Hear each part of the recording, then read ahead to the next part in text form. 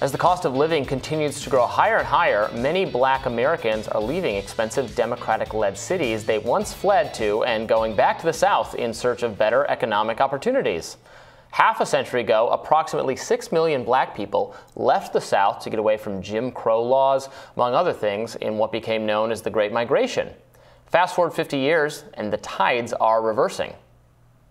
Writer and host of the Fresh Perspective podcast, Jeff Charles, wrote about this phenomenon for us at Newsweek, and he's here to give us insight into what's behind this shift. Welcome, Jeff. Yeah, thanks for having me on. It's so great to have you. So tell us a little bit about your piece. You describe this as a reverse Great Migration. Walk us through the argument. Yeah, Batya, what we're seeing here is nothing short of historic. Shortly after Reconstruction, Black Americans moved in droves to the North. At that time, about 90% of Black Americans resided in the South. By 1970, that percentage dropped to 52%, and it had been stagnant for quite a while. But now we're seeing a reversal of this trend. Black Americans are now moving more towards the South in droves, and the numbers are astounding. And what do you think are going to be the ramifications of all of that?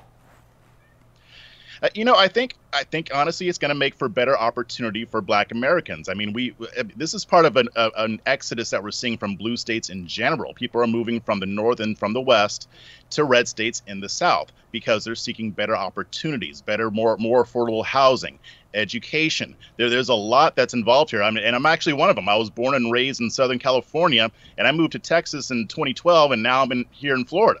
So this is going to be an ongoing trend with blue states losing residents, especially Black Americans, and the red states picking them up.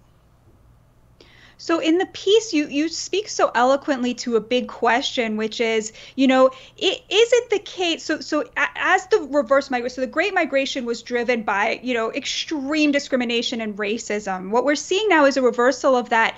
Where does racism fit into that? Has the story that, we in the North like to tell about, how racist the South still is that not true? Or are Black Americans so desperate due to inflation and things like that they're willing to encounter racism in order to pursue those opportunities? How do you see that? Well, honestly, Batya, what a lot of Black people will tell you is that the North isn't exactly anti-racist either. I mean, you'll hear them say it. I live in the North and I experience racism in the North. So, I mean, there could be a lot of different opinions on this in the Black community. I mean, the South still has that reputation for racism because of the history. But what I glean from it is that obviously these people don't believe that racism is enough of an obstacle to keep Black people from achieving their goals if they move to the South. So even if they still believe that it remains, they still don't believe that this can keep them from moving forward, building generational wealth, and all the things that you hear us talk about, and closing those disparities.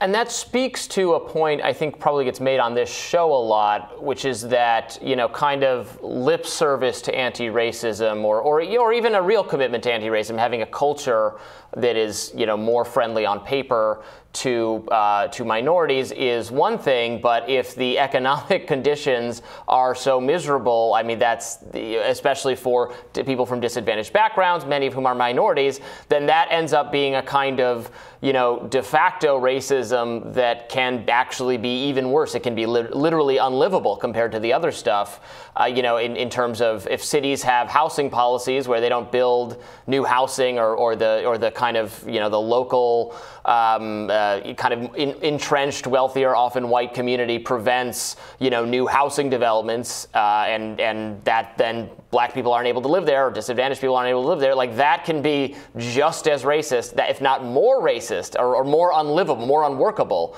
than just like, well, the people here, had a history, or the older people here, or their grandparents, were unkind or looked down on Black people. Right? Is what I'm saying making any sense?